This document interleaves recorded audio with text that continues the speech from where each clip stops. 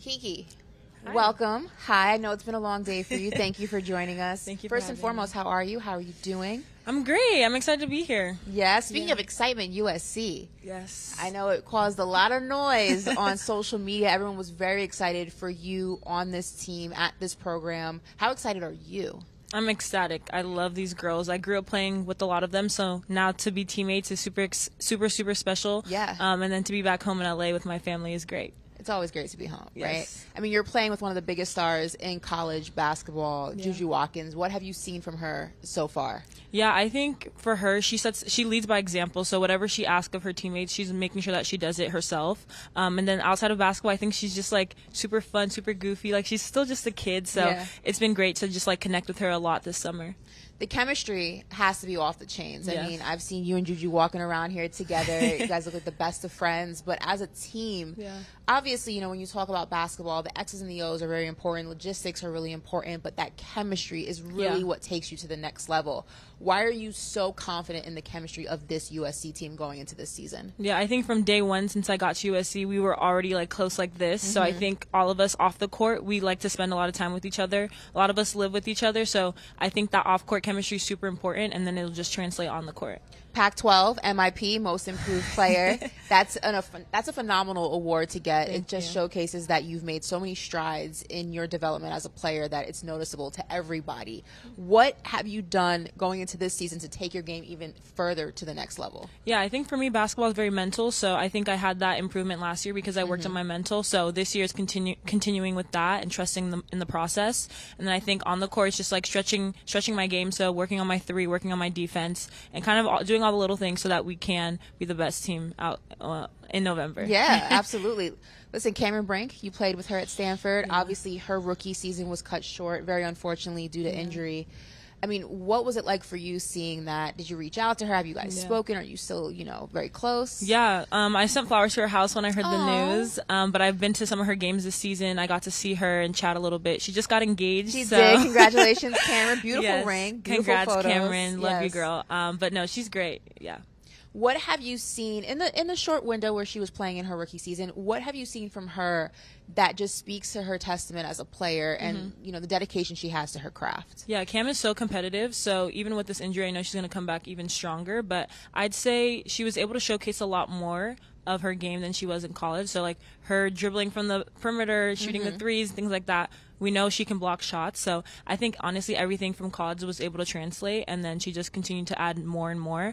But yeah, I think that's such a great role model and someone that I was able to play with closely and see how she was able to do really well in the W and kind of emulate myself for that next year. I want to talk about your game. What are some of the things that you really took with you when you were in the gym every single day and were like, I'm coming back and I'm coming back with a vengeance from this part of my game? Honestly, for me, it's the little things. So it's just like I take fundamentals are important. Honestly, so it's like taking everything very seriously. And like when I work out, I'm like, this could be a game-winning shot. This could be the shot that would tie the game. So kind of just taking everything very seriously and not going through the motions. But in terms of my game, I think I really love my jump shot. So that's something that's going to stick with me. But then again, it's just translating and trying to stretch the arc and move to three as well. Listen, I said in the beginning of this interview that when you joined USC, it made a lot of noise. I mean, this team has so much talent. Yeah. For the people who are unfamiliar, how close do you feel like this team is to winning the whole thing? Yeah, I think on any team you're on, you always want to be like, yes, we can be a national championship team, but I really feel it this year like I have no other. And I think we're all just bought in. Like, everyone wants to work super hard. The freshmen are in the gym 24/7. But we know it's going to take some time, and like we're kind of just taking it day by day, winning today, keeping the main thing. But I have a lot of confidence in my teammates and myself, so I'm really excited to see what we can do in April. Obviously, the trajectory that you establish in this part of your collegiate career is going to follow you into your professional career. Yeah. And when we talk about the rookie class, I mean, Angel Reese, Caitlin Clark, Rakia Jackson, I mean, the list goes on and on. How exciting is it for you to see, particularly this draft class, everything they've been able to do on and off the court, brand deals, just everything, podcasts, you name it. Is it something that you're really looking forward to diving into head first and just really going ahead and figuring out your lane and just capitalizing on from day one? Yeah, I think the rookies of this past class have done an amazing job just on the court and off the court. I feel like on the court, they didn't try to do too much. They just stayed within themselves, and they were able to see so much success. And then the amazing things that they're doing off court, going to fashion shows, and I love fashion. So you came with that fit on. I said when you walked up, this is such a cute outfit. Thank you. So definitely kind of like having them set the stage a little bit for me, and like I can see all the opportunities that I can have in the next year.